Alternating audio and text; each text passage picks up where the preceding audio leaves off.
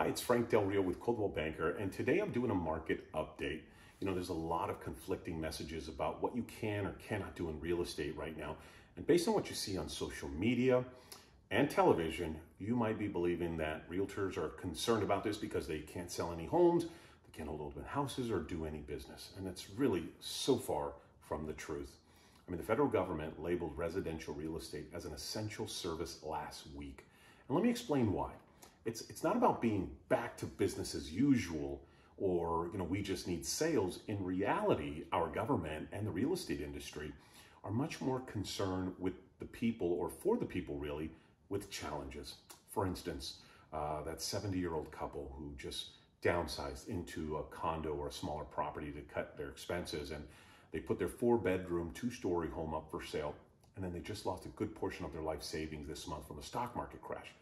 They now need to sell their previous house immediately so that they can use the proceeds from that sale to sustain them financially. Or you have a couple with an infant son who has special long-term medical needs. They need to move closer to a hospital that specializes in the type of care that that little one needs. So now they need to move.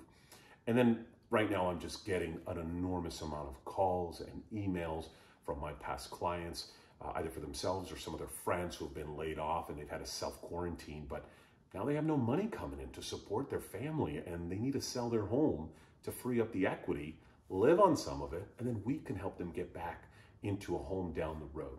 So you see, I know with social media and television, they concentrate more on the glitz and the glamour or possibly the greed of the real estate profession, when in reality, great realtors, we serve people through some of the extraordinarily difficult times: divorce, death, income loss, job loss. I mean, the list goes on.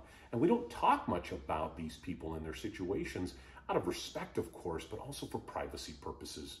But situations like this and many others are taking place right now throughout California and the United States.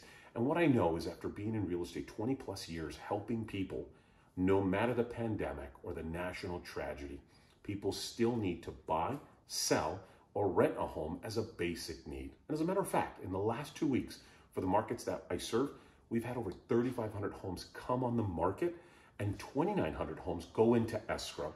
So real estate hasn't stopped, and it's during these times that the true professionals are getting the job done. I have the honor of helping our clients, our family, friends through some of the biggest milestones and moments in their lives. And if making a move in 2020 is one of your goals, or you'd like to at least look at some of your options, I'm here for you. Let's have a virtual conversation about how I can help you. I use lots of technology to help you stay safe during these times and still get you incredible results. I'm a phone call or text away, 714-335-0844. Thanks for tuning in today. Have a great day.